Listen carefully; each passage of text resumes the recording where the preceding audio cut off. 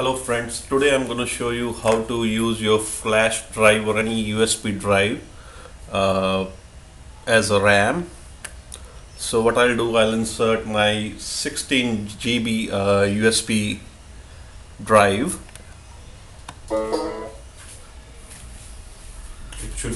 It should show up. Okay, it's here. Just click Properties, ReadyBoost. Use this device and how much memory you want to allocate to be used as RAM. So this is 14.4 GB is available. So I'll select, let's say, 8000 MB. Apply. So you'll see that this consumed memory right away. Click OK. If you'll open, you'll see this file,